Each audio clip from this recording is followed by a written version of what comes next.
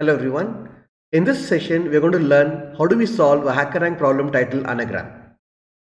Now, what exactly is an anagram? The two words are anagrams of one another if their letters can be rearranged to form another word, right? A simple example is if you take a listen and silent. Okay, silent is anagram of listen. There is detailed video explaining what exactly is anagram and how do we verify if given two strings are they anagrams or not. But here the problem is a little bit twisted. Let's try to read the problem statement and try to understand what is the twist in this particular problem. It says that in this challenge you will be given a string. You must split it into two contiguous substrings. Then determine the minimum number of characters to change to make the two substrings into anagram of one another. Right? The first thing is you will not be given two strings. Instead, you will be given one string. You need to split that string into two halves. And then you need to say how many characters need to be changed in the first substring to make it an anagram of second substring. Clear? There's an example out here. We have A, B, C, C, D, E. Now you need to split this into two halves like A, B, C and C, D. These are two substrings. Right? Okay. Now C is common. If you see here, C is common here. Okay. But A and B is unique to first one and D and E is unique to second substring. So if you can change this A and B to D and E, then the first substring becomes an anagram of second substring. So total changes required here is 2. Clear? Okay. It also says that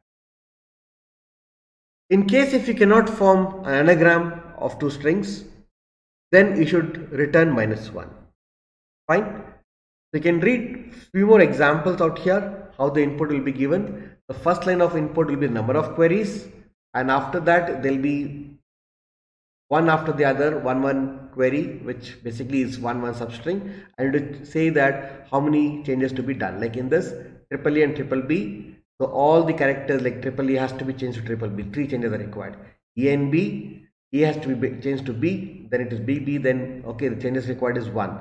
But if you say A, B, C, we cannot make an anagram because you cannot split into two equal substrings. There's a length of 3. So you cannot break it into 1.5, 1.5. Right? So when should we print -1? If the length of the string is odd number. Right? Only if it is even number, you need to proceed to the next step. MNOP, 2 characters. XY, YX, they are already anagram. XY and YX, they are anagrams. No changes are required. So it is right. XA, XB and BB, XX. Right. So we had one B here and we had two B's. One of the B's will cancel here. Right. Then 2X will cancel and only one A has to be changed to 1B. Clear? I hope things are clear. Okay, fine. Now let me just take up this example once more and try to explain you what needs to be done. Now you had this XA, XB, then you had BB, XX. Clear? After splitting. Now you had B here, you had B here. They cancel each out. Now you have X here, they also cancel X. You have X here, you have cancel. Right? There's only one left out. This is clear? This is the thing which is different. Okay?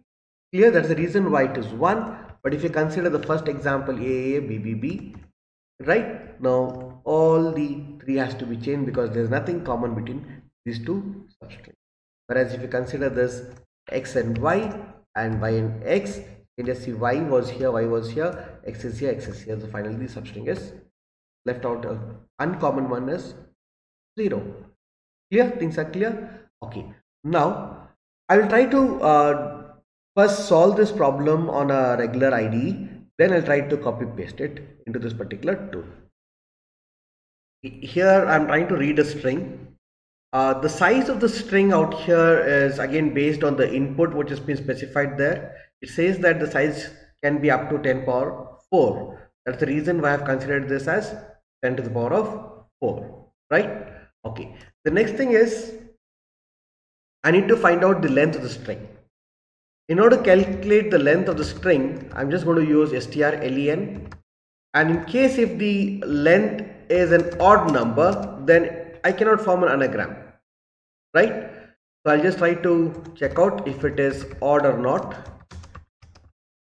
If it is not equal to 0, meaning it is an odd number, I'd like to just say that it is not an anagram, or we cannot make it an anagram.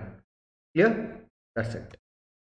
Else I need to basically consider the first subset or the first half of the string as first substring, second half of the string as second substring.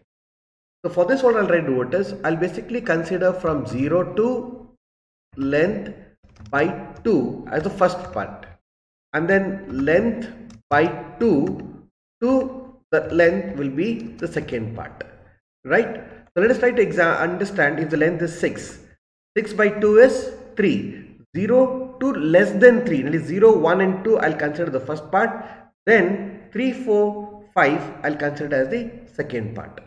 And the method I will be using to verify if the two substrings are anagrams or not is the frequency table, right? I'll basically use a frequency table of 26 alphabets. Okay, initialize everything to 0.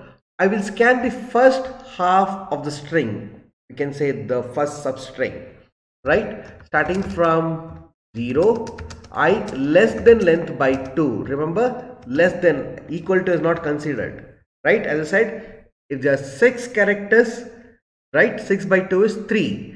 So I need to consider only 0, 1 and 2. I should not consider 3. That is the reason why I am using less than and not less than equal to, right?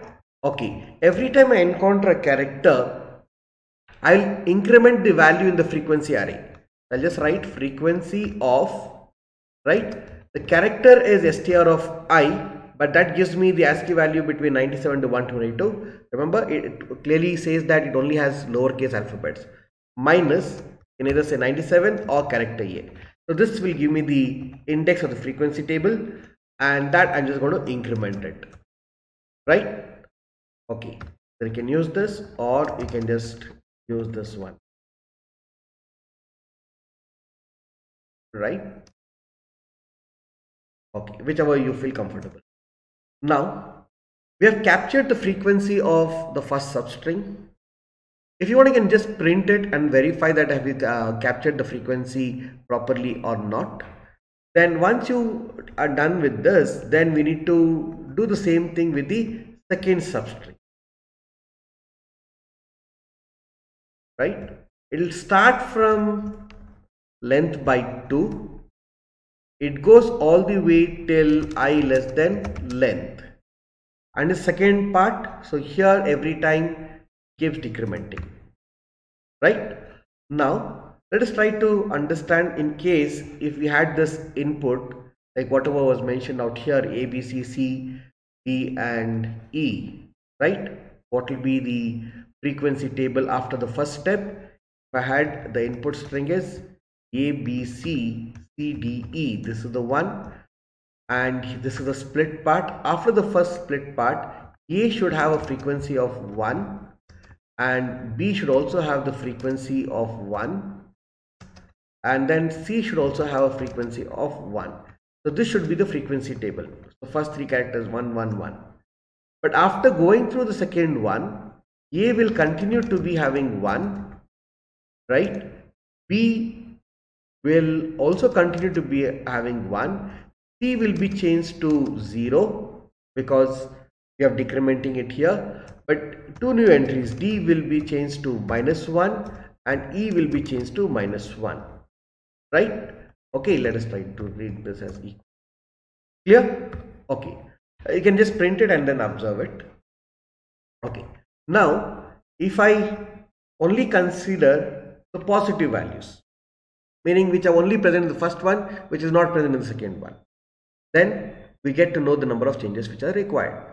right? Don't add up everything, because if you add up everything, 1 1 minus 1 minus 1, it turns out to be 0. Don't add up everything. Either just count the number of positives, the sum of positive, all these positives, right? Like for example, in the other example we had a b b b. So in that case, okay, if you had the input as a b b b, right? So this a will be 3 after the first pass.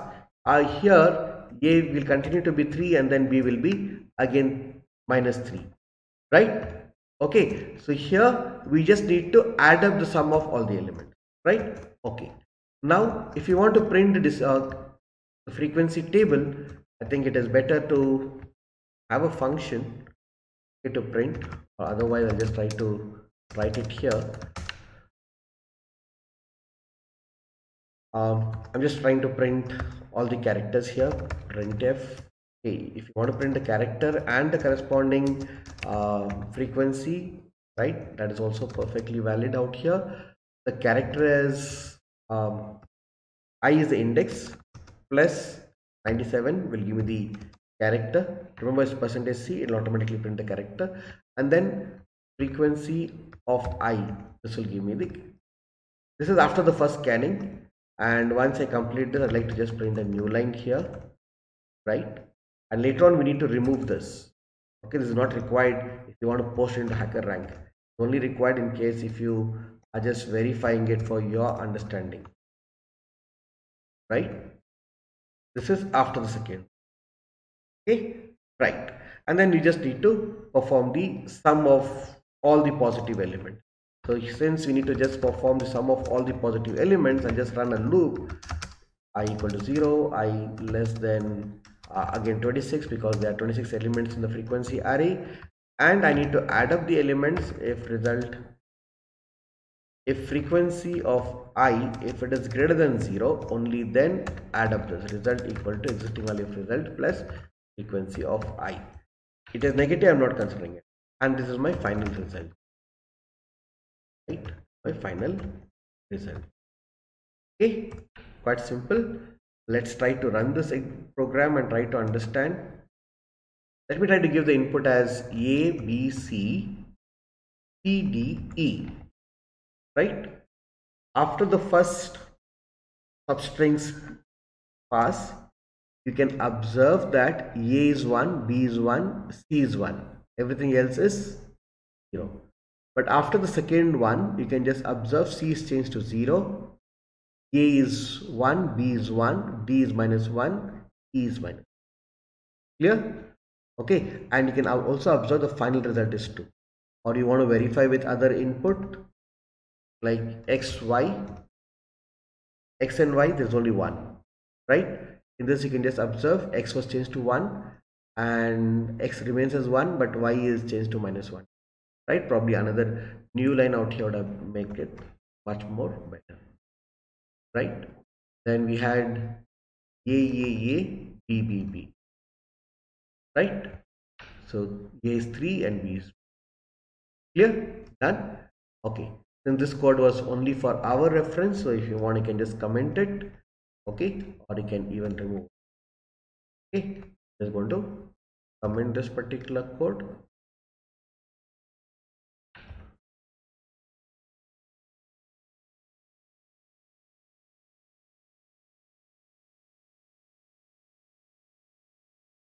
Done.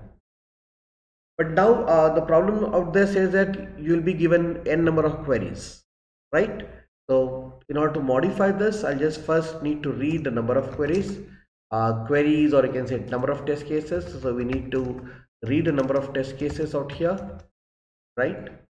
And after that, we need to repeat a loop which is basically n number of times or q number of times, while q minus minus is greater than 0. I just need to do operation, and it will be better if you can just put everything whatever you wrote here into a separate function and just call the function, right? I'm taking up this information. If you are returning the value, let the return type be integer, and then okay, collect the value and then print it, right? Anagram. You're reading the input there, nothing to be done. Clear? Okay. Then just need to call this function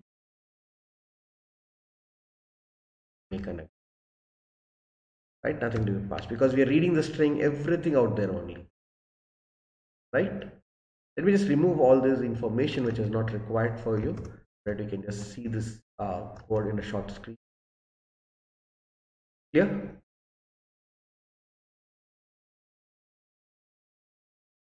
Now I'd like to run this, verify it, then finally put it into hack.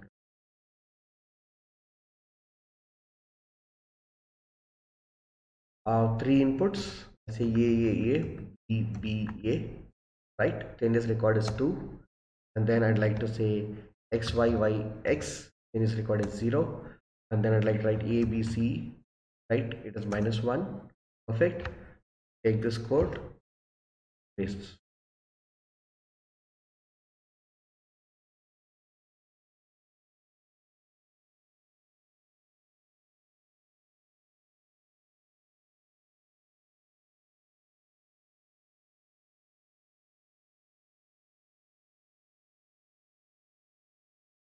Pass the sample traces. Let's try to submit it. Done. Okay. Thank you.